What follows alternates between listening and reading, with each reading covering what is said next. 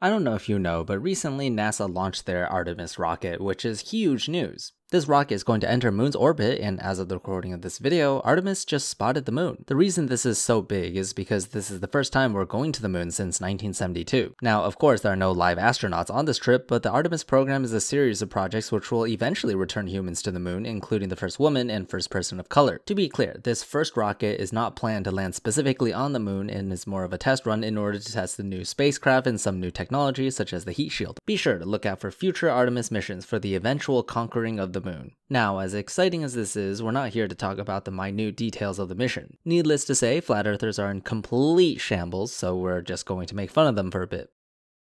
Yo, what up guys? We are live. Vanessa Camera is here. She says, fakest shit I have ever seen. Oh, you're talking about the Artemis launch. Yes, that's what we're going to be watching tonight. We're going to break down the supposed mission back to the moon. You guys hear that? NASA's going back to the moon with an unmanned mission. Oh, a computer rocket without any people on board? Oh, don't worry, we'll have humans on board in future missions. Artemis 2 will include humans, but will be kind of the same as the first, where we slingshot around the moon instead of landing on it. Artemis 3 will actually land humans on the moon, and the ones that follow afterwards will also include infrastructure, scientific tools, and habitats, which will mark the beginning of our moon colonization. Of course, when this actually happens, flat earthers will still call it fake. I mean, at this point, it doesn't matter what we do, as long as they have the fake card, there's no getting through their thick skulls. Gee, I wonder why it's unmanned. It's a new spacecraft with new technology, so of course we had to test it beforehand. You know how they do it, man. They always switch away from that rocket to then like the rocket being like out in the blackness of outer space. They switch away to the booster coming off. They have all these camera cuts and edits in there. And so you never get like one clear shot of the thing like going into space, right? And if you go watch one live, you see your rocket take off, turn sideways, and then leave your view.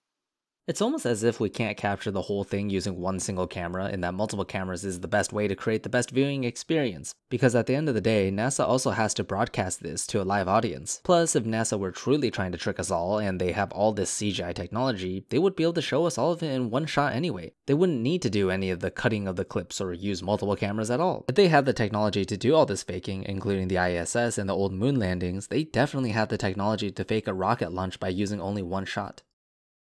Okay, just in case we get any trolls in here who are like NASA fanboys or whatever, we'll go ahead and get rid of them if we spot NASA fanboys who are clearly defending the fakery. Yes, cutting off the tongues of anyone who disagrees with me because I can't handle criticism and would rather live in my own little bubble where only people who agree with me are here. You flat earthers denying science is one thing, but I didn't think you'd stoop so low as to censor people, especially considering the fact that you're the one spewing all the nonsense, where if there's anyone that should be censored, it's you, but yet no one is doing that. JL says, hope all be good. A fellow YouTuber said rockets are balloons because it moves up so slow, like a balloon compared to a firework or home rocket that shoots up instantly. Thoughts? I completely agree. I think we're looking at glorified blimps, basically air balloons. So it's like a blimp that is assisted by fireworks. Because if you've ever launched a model rocket with even like not even that strong of an engine, it still just shoots up there so fast. Bro, don't even try to compare your own garbage model rockets that goes 50 feet into the air with an actual NASA rocket that flies to the moon. You're actually trolling if you think something you build in your backyard can actually take on the task of breaking the 11 km/s escape velocity to leave the Earth's orbit. That's like saying you can beat Magnus Carlsen in a game of classical chess because you played checkers that one time when you were 5. But even this analogy doesn't capture the full scale of differences between your pathetic model rocket and an actual NASA rocket. And you can tell that these rockets are not going that fast as one of your model rockets, but they claim that it's going faster. And they're like, oh, it's just because it's so big, it looks like it's going slow.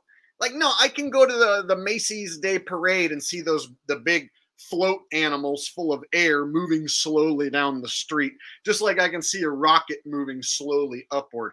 I haven't seen Jake's content in a while, so I forgot how stupid he is. If you're looking at something far away, it's going to appear to travel slow even if it's moving incredibly fast. Let me use an example that even you can relate to. An airplane. When you see a plane above your head, does it appear to move fast or slow? Of course, in your perspective, it's moving slowly because it's incredibly far away, just like how the cameras set to watch the rockets in the sky are far away as well. That, and the plane being quite a large craft, gives the illusion that it is slow when in reality it is incredibly quick. So when you launch a model rocket at home, right? If you've ever had a model rocket kit and set one up and then launched it, it's like, dude, shut the hell up about your model rocket already. You don't expect an actual airplane to fly in the same way as a paper airplane, just like how you don't expect a real rocket to fly like a model rocket.